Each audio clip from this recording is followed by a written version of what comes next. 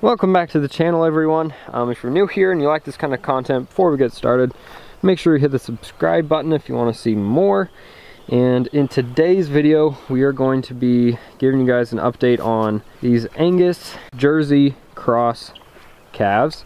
If you guys remember, I purchased these two calves off of Craigslist for I think 135 bucks back in the day last spring. So they're a year old right now.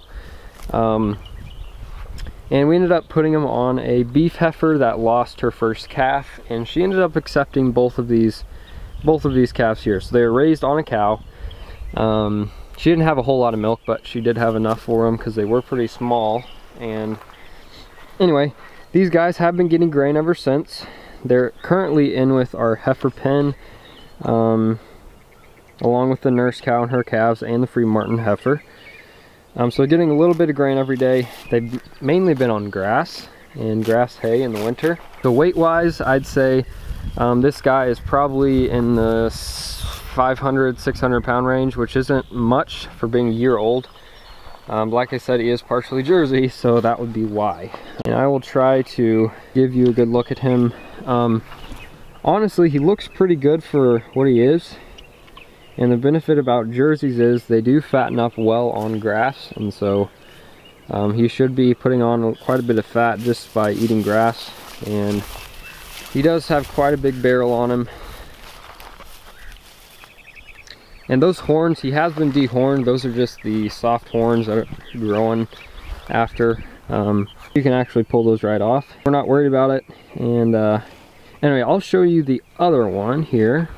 So here's the second one. He's actually a little bit bigger than the first. He's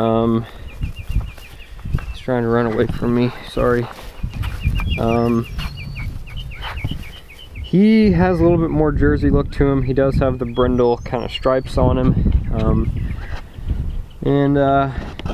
Like I said, he may be in the 600-650 pound range. A little bit taller, has a little bit more meat on him.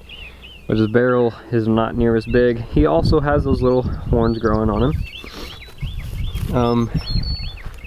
But anyway, so plans for them. These are the two calves that I was going to give the guy for the combine, because when I had first got them, he had told me he would be interested in buying them for meat eventually when they're old enough. And I said, sure. He said, make sure you contact me before you sell them or anything, and he would be interested. But anyway, now he says he has his freezers full and doesn't really want them, and so now I'm stuck with a few choices. I can either take him to the sales barn now, which these are probably going to be the better calf prices. It normally is, because people are looking for stalker calves to put on their pastures this spring. So I could sell them now. I still don't think they'd even bring close to $1 a pound, even though they're half Angus. I'm gonna guess they'll probably bring 80 some or 90 cents a pound, kind of like a Holstein, which won't be much. So that's option number one. I can take them to the sales barn. So option number two is I try to finish them out on the farm and try to sell them private for meat.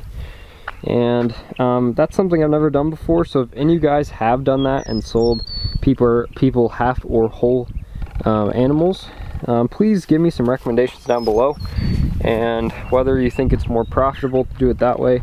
I know I'd get more per pound for these animals, but in the end I don't know how much more money I would make versus just taking them to the sales barn. So after all the trouble, I don't know how much it's worth doing. So if you guys have sold half or whole beefs, please give me recommendations down below, because I've never done it and I'd like to get some more information about it and get more educated on it. So I'll be sure to check those out and try to make a decision here in the near future what I'm actually going to end up doing with them.